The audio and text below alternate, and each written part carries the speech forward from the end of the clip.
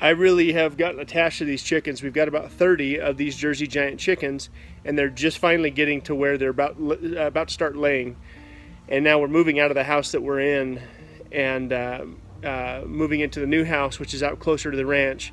But I don't want to put them up at the ranch without me being there. I know some sort of a predator will get in there and probably take care of them real quick. So we have 3 roosters, and all the rest are hens. And these are these, there's the other rooster right there. We have all these beautiful Jersey Giants that we got from Cackle Hatchery, and they're a really high quality variety. They're supposed to be one of the best meat egg layers that we felt was right for us. There's a few other varieties that we were looking at, but we chose to go with these Jersey Giants. So we're gonna move the chicken coop, the chicken coop that I built, out to the new house. But the one thing that we cannot have is this.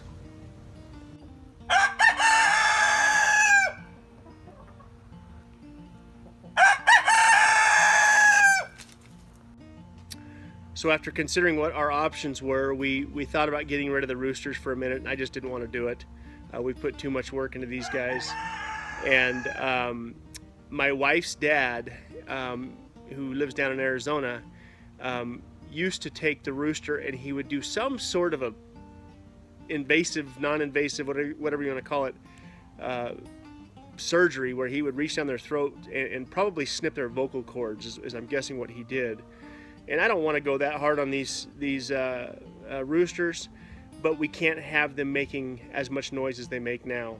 And so we ordered these No Crow collars, and we had to measure their neck first. Get under if you can, get under the feathers. He's scaring me. He's not gonna peck you. What if he does? Is it tight? Can you put your finger in between it?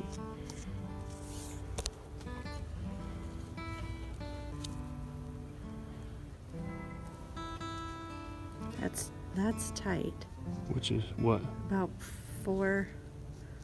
I mean, how tight does that have to be? It's between 4.5 and 5.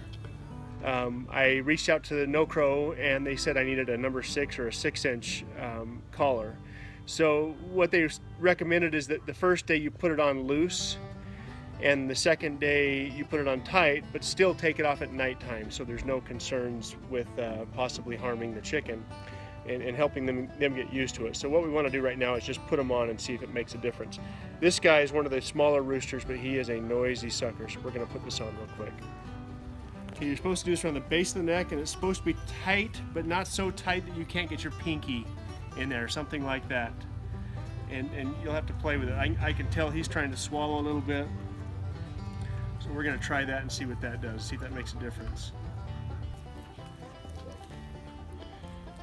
Good. Let's see if that makes a difference.